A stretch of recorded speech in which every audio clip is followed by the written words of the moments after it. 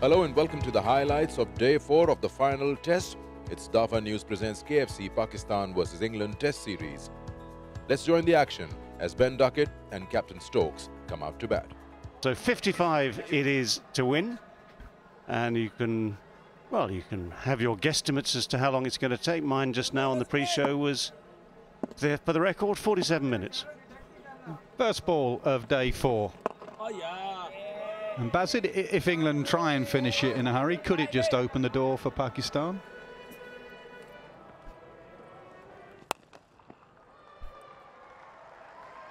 Just pull leg side. I think that's going to be the first boundary. It is of Day 4. Stokes is in a hurry. Oh, he nearly got there, Barber. Barber at slip saw the dab sweep coming and he went towards leg slip and he nearly got it. Hard sweep. There you go, a dab sweep, the man goes finer, a hard sweep. Duckett pulling out all his repertoire.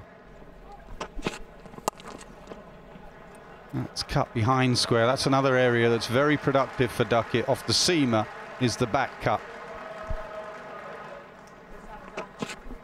That's for the future. At the moment, England are trying to create history in Pakistan. Duckett's quick, and he comes back for a couple. It's gone down the ground. Deep mid-wicket, tries to get there. Will he get there? No, put down.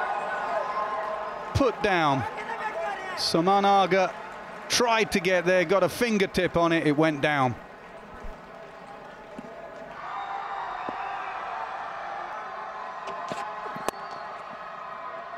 It looks like Stokes wants to finish it in style, and it would be fitting if he is there at the end and he hits the winning runs.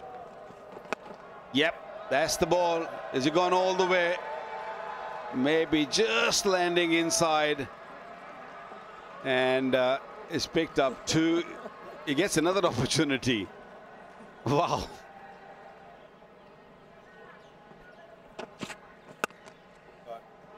A fitting way to end this stunning triumph for England, with Duckett slashing a boundary square of the wicket. A triumphant return to England colours for him.